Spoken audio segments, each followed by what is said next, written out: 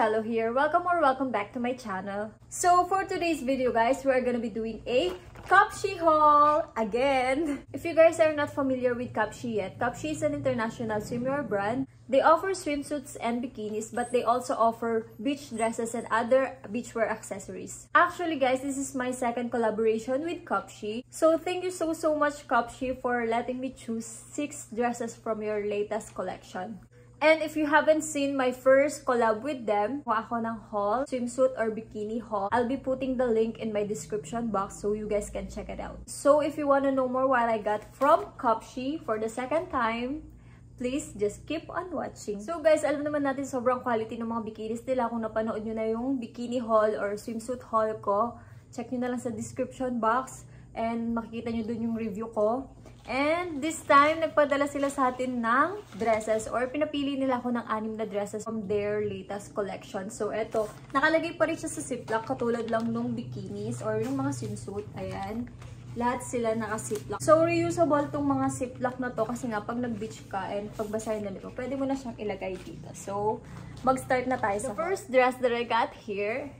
Ito siya guys. Checkered lang siya and kulay yellow lang siya. And sobrang summer vibe nitong vibe ng dress na to. Deep bit to and parang may pagka-puff sleeve siya. And garterized yun sa may sleeves niya. Pastuhod to sa akin. So nasa binti ko na siya. Yung length ng dress na to. And wag ka. May pasabog siya sa likod besh. So marating mo naman. Hindi mabibigyan ng justice pagka ganito. So nag-try on haul tayo. And sinuot ko na to nung nag-shoot kami sa Subic. Kasi ang ganda talaga ng dress na to as in, sa likod.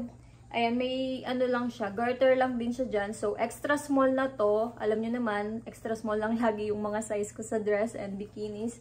So, ayan, may extra small din sila sa dresses nila.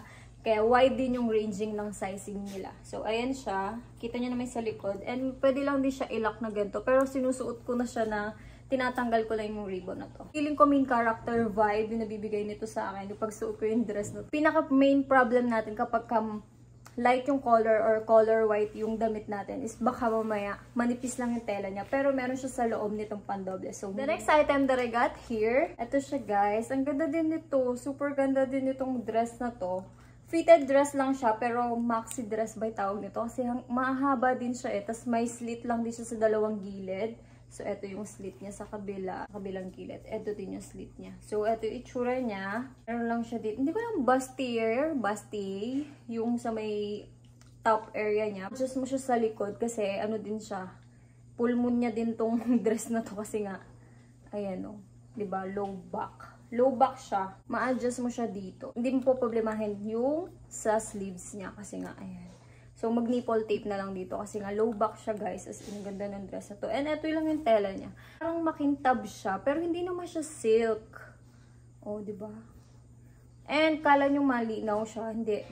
Hindi siya malinaw yung tela nito. Manipis na yung tela niya. Pero ano siya talaga, perfect for summer or casual wear, ganyan. Pwede pa tong casual wear.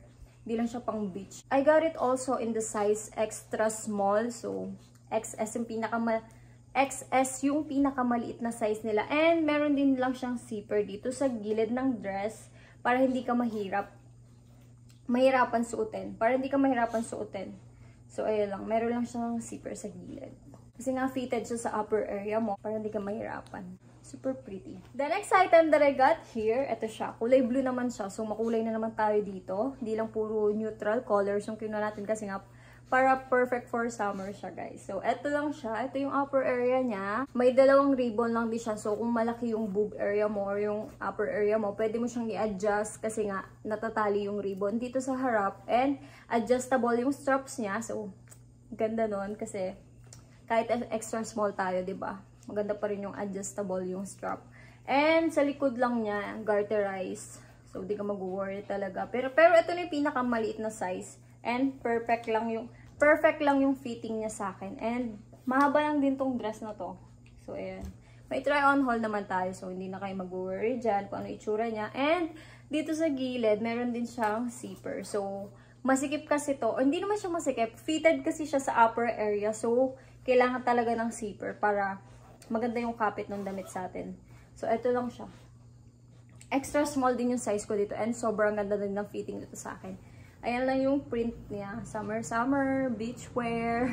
The next item that I got here, ito lang yung medyo maikse na dress dito sa pinagkukuha ko. Medyo puff sleeves lang din siya. Super trendy lang ng dress na ganito. And garter lang siya dito sa sleeves. Bustier, di ko alam. And ito yung likod niya. Oh, di mo kaya. Mare. Ang ganda nung pa-X-X ng ribbon dyan. And low back na naman siya. So, full moon niya dress na naman to. And may ruffles. Pa-ruffles din yung sa ilalim niya. Ang ganda nung pagka-fit din nito sa akin. Extra small din yung kinuha ko. And sobrang ganda ng fitting niya. Mahirap kasi maghanap ng size sa mga sobrang liit and sobrang payat dyan na girls. Alam niyo yung struggle natin. Pero ito, may extra small sila. So, 100%. Ang ganda nung fitting. Sobrang casual lang ng dress na to. Hindi siya totally pang beach wear lang. Pwede din siya pang mall, ganyan, pang gala, and pang picnic date, ganyan. The next item that I got here, ngayon ko lang napansin na parang medyo pares sila nung pattern or nung print nung isa. Pero magkaiba sila. Boho-boho to. And ito, sobrang haba nung dress na to. And feeling ko magagawa ko siyang pang cover up sa pag naka-swimsuit. Kasi ano siya, may button siya. So, pwede mo siyang tanggalin. And naka-open lang siya. So, pwede nga siyang cover up.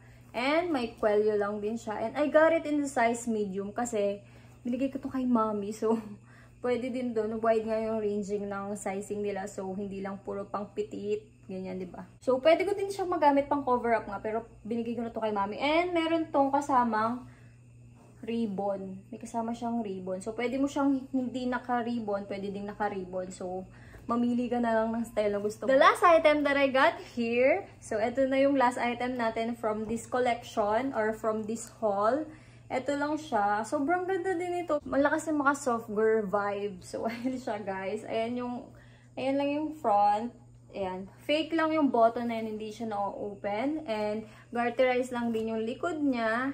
And parang pagka-ruffles yung sa sleeves niya. And hindi siya adjustable. So, pero rubber, ano naman siya, garterized naman siya. So, ayan. Pero, I got it in the size small. Wala na kasi siyang extra small sa website nila. So, ginawa ko na lang. Small na lang in-order ko. And ang cute lang kasi niya talaga. Wala pa akong ganitong type ng dress. Kaya, ito na yung kinuha kong chance para magkaroon ng ganitong type ng dress. And, linen ba? Yung tawag dito sa tela na to.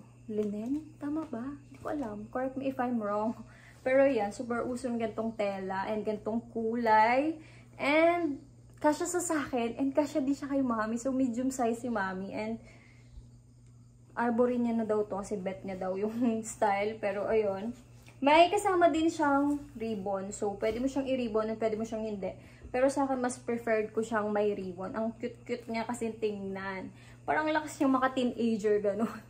So, ayan lang siya, guys. So, that is it, guys. Thank you so much for watching. I hope you enjoyed this haul. If you guys are interested about the dresses that I got from CUPSHE, I'll be putting the link in the description box para mas madali na sa inyo makita yung mga items na pinakita ko sa inyo kanina. And I have a special code which you can use to save some money. Ilalagay ko na lang sa screen. So, ayan. Again, thank you so much, CUPSHE, for sending me these dresses. Kung nagustuhan nyo yung video na to, guys, please like, comment, share, and subscribe if you haven't subscribed to my channel yet. And kung hindi ka pa naka-follow sa other social media accounts ko, please follow me on my Instagram @inengot and Cielo Natanauan on TikTok. Always remember, keep your feet on the ground when your head's in the clouds. Bye!